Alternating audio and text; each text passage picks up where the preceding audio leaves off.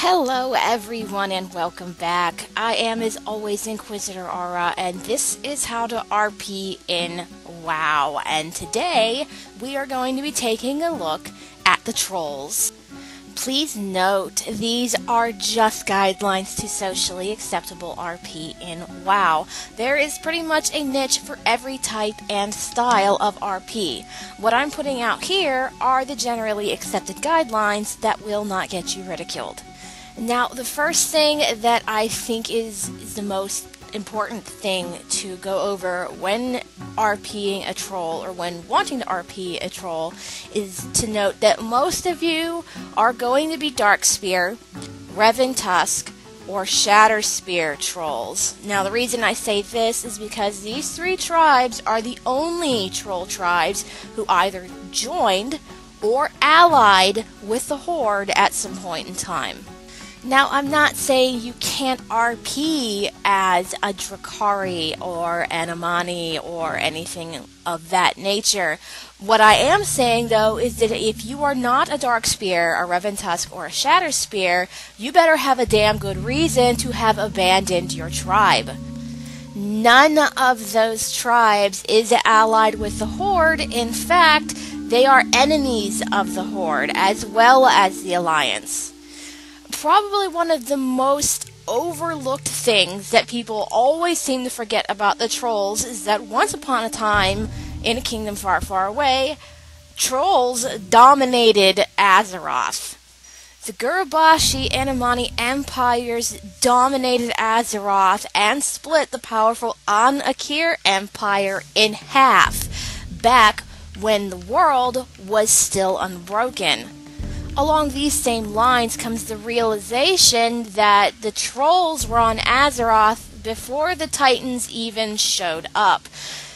They were also the ones who first discovered the Well of Eternity, and it is widely believed that the Dark Trolls who settled on the shores of the Well of Eternity eventually evolved into the Night Elves. All of this leads us down to one overwhelming thing that I see almost zero troll RPers doing. Trolls are mean. They are violent. They are uncanny. They are sneaky. And they are ruthless. They have lived on this planet dealing with the Karaji and the old gods since before the arrival of mankind. Before humans, before dwarves, before orcs, before elves, before everything else, there was always the trolls. And they have been dealing with all of the messed up crap that we have been dealing with since the dawn of time. This lends trolls a sinister kind of intelligence. And they are not afraid to do whatever it takes to get what they want or get what they need. Another thing I see a lot of troll RPers doing are the Zul prefix and the Jin suffix. Now, it's important to understand that these only apply to certain people in certain situations. Zul, for instance, is the prefix for a witch doctor. Now, that could be any spellcasting class at this point. I will leave that entirely up to you. But Jin is only granted to tribal leaders. There is only one Jin allied with the Horde, and he is currently the war chief, and that is Vol'jin. There should be no one else out there with the Jin suffix attached to their name.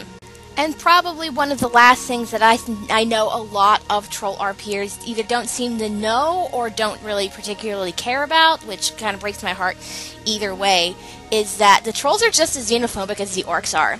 I know there are a lot of orc RPers out there right now who are very unhappy with the fact that Vol'jin is the war chief of the Horde because they think he's too nice of a guy.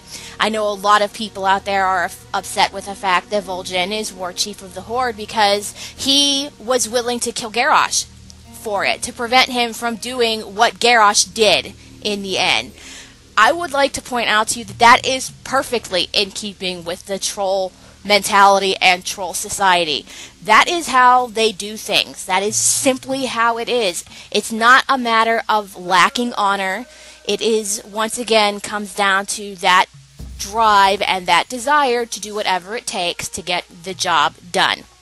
The bottom line is, Vol'jin doesn't like you as much as you don't like him, and he really doesn't care about it at all. Honor is not a top priority for trolls. Survival is a top priority for trolls, and they have survived this long by doing exactly what Vol'jin has done. The last thing I want to note of any importance about the trolls is their lifespans. Now, whether or not you choose to believe the rumor mill about the Night Elves and therefore the Blood Elves ultimately being the descendants of the trolls, they have very short, human-ish lifespans. Seeing a troll above the age of 70 is shocking, considering most of them have died in battle before then. It's very similar to the orcs. It's rare to see them die of old age. And lastly, we're going to talk about the voodoo. Now, everybody thinks that the voodoo is a bad thing, but it actually is very good. The voodoo is the belief that everything in nature has a spirit. Every plant, every stone, every creature has a spirit of its own. And some of these spirits have become quite powerful and are known as the Loa. The Loa are basically your gods, and every troll has the right to perform the services and the rites and the rituals to the Loa to get their favors. The voodoo ultimately is the troll's connection to the natural world, and it is a deep one. And the troll's connection to the natural world is the basis of a lot of what they do. Well, that is going to be it from me and for this episode of How to RP in WoW focused on the trolls. Thank you guys for watching. Remember, if you like what you see and you want to see more, don't forget to hit that like button. Don't forget to comment below, and don't forget to subscribe. I am, as always, Inquisitor Aura. Thank you so much for watching. Come back again. I'll have more of these guys coming up here soon, and we will see you again in the World of Warcraft.